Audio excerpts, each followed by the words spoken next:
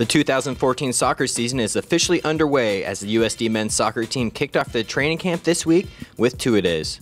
Well, right now it's a lot of sleeping, eating, and playing. That's what we do. I think most of the guys take long naps between practices just to recover, then go to the training room, get some ice bath, do some foam rolling. The Toreros have over 20 returners, including one surprise in Julian Ringhof, who is back as a 6-year senior. Well, I was surprised, I have to say. Aaron Atkins did a great job on that. It was not looking good in the beginning. The odds were like, I don't know, 10% maybe. That's what I was told. And then, yeah, she found a way to get me that 6th year, and I was told at the end of spring. So it was really exciting, especially since I'm graduating in December anyway. So the timing's just perfect. Playing one more season, then graduating, and then moving on with life.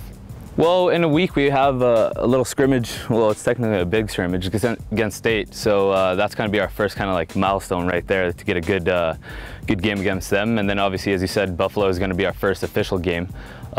Basically, what we have to do is just keep on grinding. We've had some good practices these first couple of days. Just keep our legs moving and basically work on the team movement and just the formation and stuff. And we had a really successful spring, so we're all really excited.